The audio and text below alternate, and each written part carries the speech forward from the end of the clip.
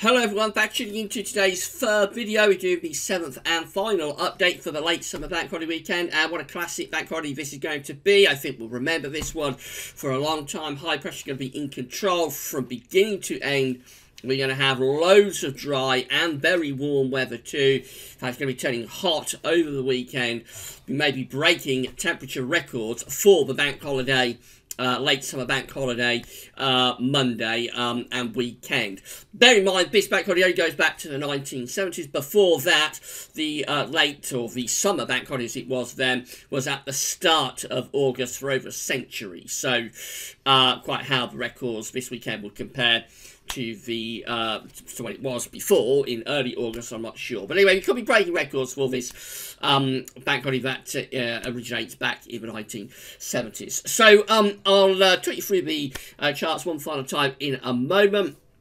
Just to say that we've released Germany Friday, of course, a month ahead look ahead, and also week 10 AV update. Both of those videos are on the homepage. At the end of the video, I'll tell you what's coming up at Gazzo's over the weekend. So this is how things are looking on Saturday. We've got high pressure sitting to our east on Saturday. Low pressure is out to the north and west, and so we bring up these very warm to hot southerly or southeasterly winds. Upper air temperatures are looking very warm indeed. The 15 Celsius ice firm is heading into southern parts of England. There's a very weak weather front in the very far northwest, across the far west of Scotland and down into west of Ireland. So a little bit of cloud, patchy rain there, but essentially it's a dry day tomorrow, and there'll be bags of sunshine, especially across more southern and eastern parts of the country. Temperatures tomorrow, it's suggesting a maximum in London of 28, but you can probably lift that up to around 30 degrees, I would have thought. 86 Fahrenheit, definitely achievable in London tomorrow. More widely across England and Wales, we're talking about temperatures mid to upper 20s Celsius. That Sunday, high pressure remains well and truly in control. A large ridge of high pressure dominating the scene.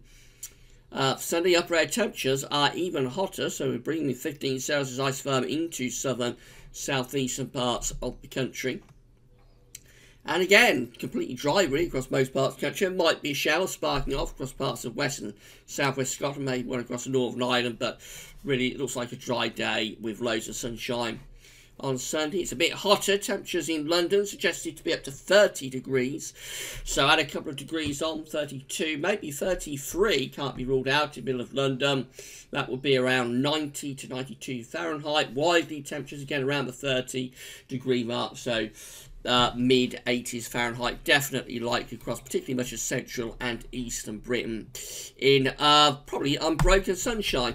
And then that's how we finish up the bank holiday weekend on bank holiday Monday. And yes, high pressure continues to be dominating the scene for bank holiday Monday. Upper air temperatures looking hot, especially so for southern and southeastern parts of the country. A weather front is approaching the far northwest of Scotland, bringing some outbreaks of rain there. And just a chance of one or two heavy showers sparking off across Wales, southwest England. The atmosphere just wobbling a little bit on bank holiday Monday. That said, the vast majority of the country looking dry, and certainly for central and east areas, you would expect more prolonged sunshine. Up this eastern side, it's going for maximums of 30 or 31, so 32, possibly 33 achievable. That's low 90s Fahrenheit across eastern Britain on bank holiday Monday. Just going to turn a little bit cooler out in the far west. That will be the trend through next week. It'll be quite a gradual process, but through next week we will cool things down after this record-breaking or potentially record-breaking hot bank holiday weekend, bring to an end what has been a very strange summer, but often a very warm summer. Right, so that's it then for the bank holiday updates. I think we're in for a classic bank holiday weekend. If you can get to the coast, that's where it'll be a little bit cooler, and no doubt be a little bit more refreshing around those coastal areas. Inland is going to get pretty hot.